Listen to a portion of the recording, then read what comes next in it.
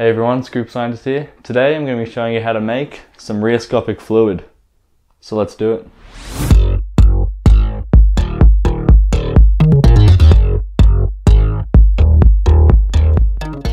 So really there are two main ingredients for rheoscopic fluid. One thing is this bottle of water. You need to leave a little bit of room just for the second ingredient, which is mica powder. I just bought this off Amazon. I will have a couple links in the description down below so you can get this yourself. You can also find mica powder in like cosmetics and whatnot, and makeup, that kind of thing.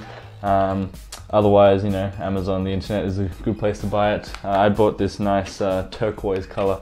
Just thought it was a cool color. But yeah, let's make this. So I fashioned a little funnel here out of paper there, just to help me get this into the bottle easier.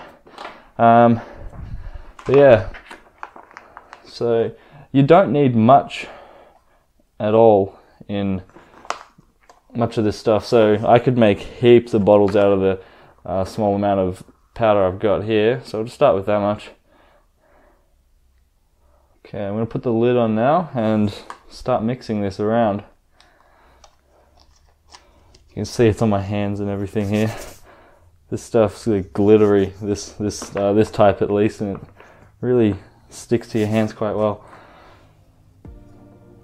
So here we go.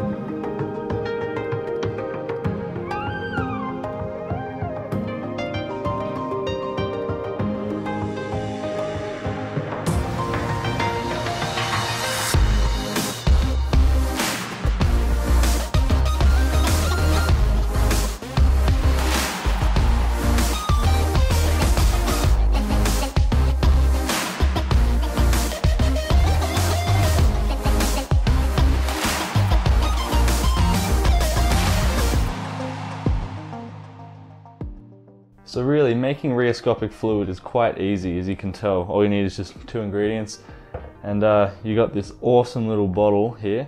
And now, what does rheoscopic actually mean? Basically, rheoscopic means to show current.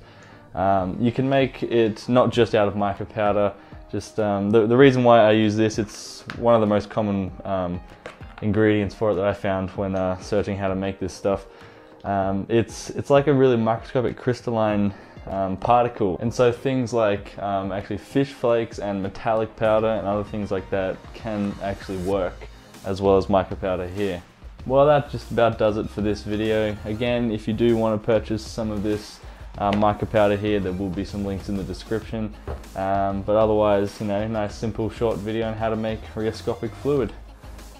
And if you did enjoy this video, then please consider giving it a thumbs up and subscribing. But until then, I'll see you next time.